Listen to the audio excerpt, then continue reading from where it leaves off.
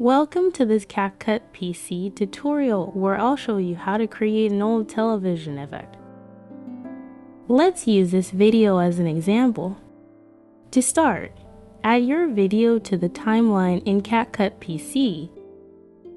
Then, click on the Effects section and type TV in the search bar.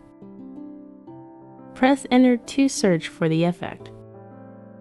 Then you can find the TV effect. If you can't find it, navigate to the Vlog section where you'll likely find the TV effect. Drag the effect onto the timeline and apply it over your video. Adjust effect duration to match the video. At the right side, adjust the intensity of the filter or texture to your liking to achieve the desired old television look. And there you have it. I hope this tutorial was helpful for you. Thanks for watching.